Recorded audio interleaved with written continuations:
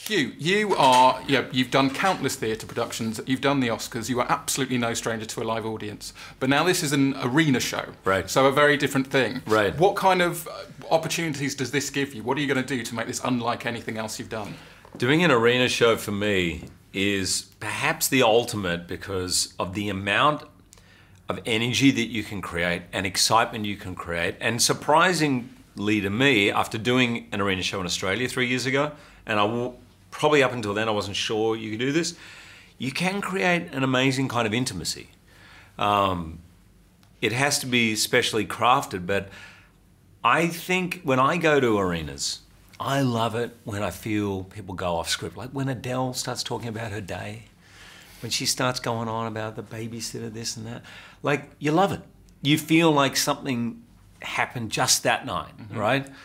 And that's always been my template for theatre. You know, we have so many places we can watch entertainment, film, thing, or stream, or whatever, but nothing can replace the live aspect where something could happen that night. So that's what I try to create. And surprisingly, I actually think my show, which I've done in a smaller theatre, I think it works better in the arena.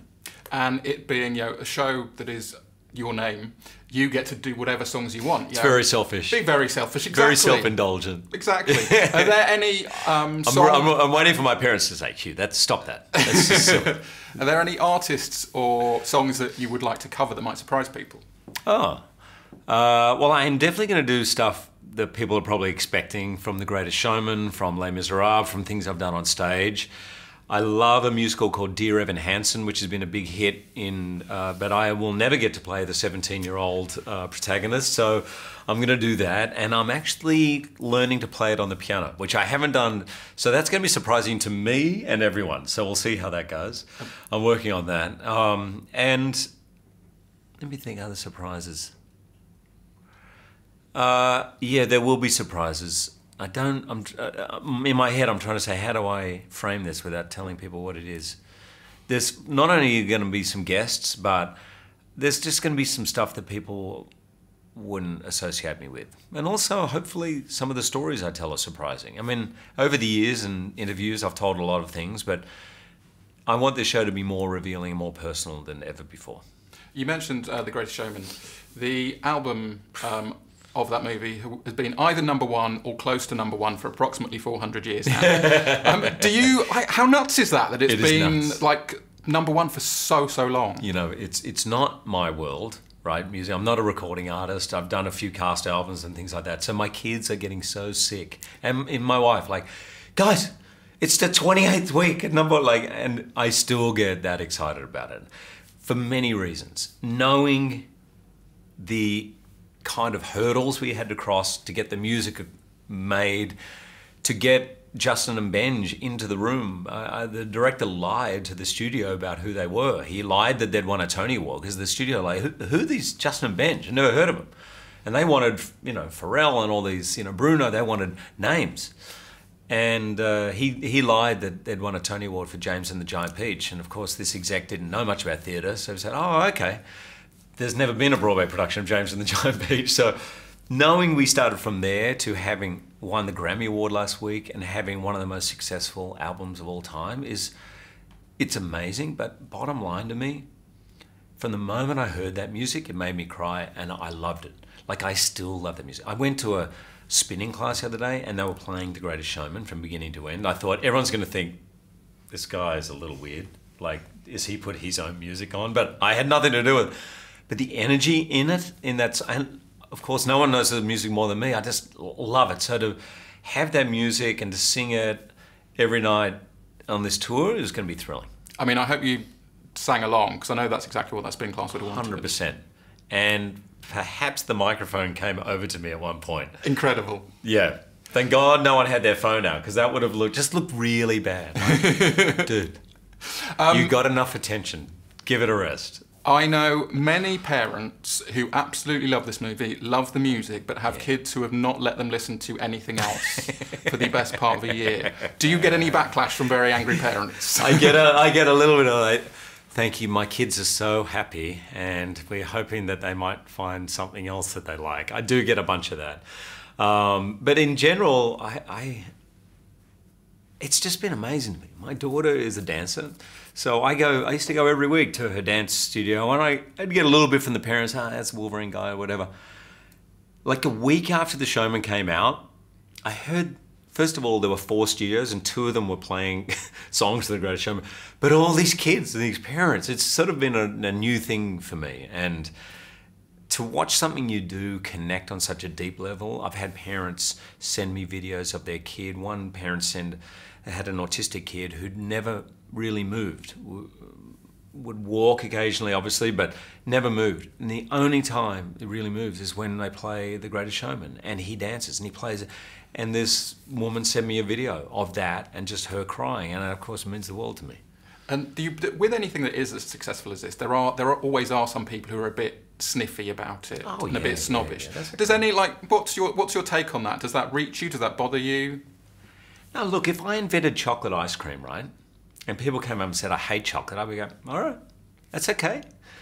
There's loads of people who love it. I never expect, in the end, I'm a storyteller, I suppose. I'm an actor who tells stories. And, I think some people didn't like The Greatest Showman. I'm like, okay, fine. It's fine with me, and I don't, because it meant a lot to a lot of people. If you do spend a lot of time and nobody likes it, that's a little difficult.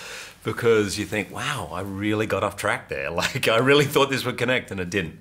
But, of course, people are sniffy. It's quite commercial. It's down the middle. There were some people who wanted us to do different things to the character than what we were doing, and that's okay. I mean, I don't know if people go in with their head full of ideas or if they go in empty and just don't like it. It's fine.